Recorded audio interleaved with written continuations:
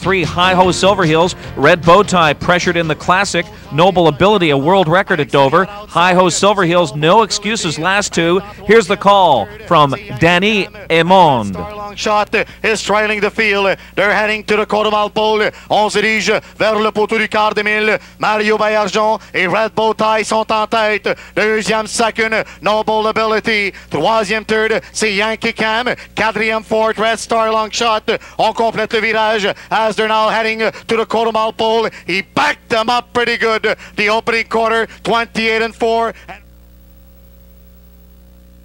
Is second, Yankee Cam is going the wrong way. Maintenant troisième, now third, Red Star Long Shot coming down to the wire. Red Bow Tie à l'extérieur outside, Noble Ability, and down the stretch they come. Red Bow Tie is going to win the night race. Canadian champion driver wins with Red Bow Tie in 153 flat.